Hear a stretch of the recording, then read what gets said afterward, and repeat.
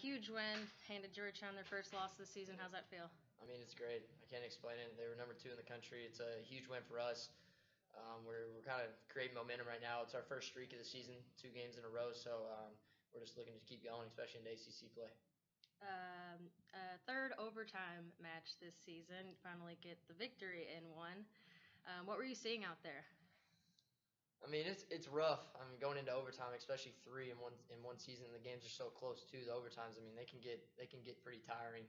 And really, in the overtimes, I think the game gets more stretched, and there's a lot more spaces to play because the guys are tired. I mean, we're playing 90 minutes consecutively, and then you have to add on an extra 20 minutes possibly. So that can get kind of strenuous on the body. So I mean, it's hard. It's definitely hard. It's not easy. Looks like you all are getting pretty close to scoring many times, but that final one in overtime, what did you see? I mean, I think they credited you the assist for Yeah, Kino. so it was I think Cam. It was a great ball from Cam. He just hit it the front post. Their guy deflected it in the air, and then I headed it back across right to Kino. It was a good finish from Kino. So I mean, it was a great feeling, especially to get our first win in overtime. It's kind of like finally, it's kind of like a relief. Yeah. And you have a quick turnaround. I mean, you had the game Friday, Tuesday, Friday again. How's your recovery? We're just gonna go. We're gonna get back to the basics. We're gonna go do some scout on NC State, get ready for them.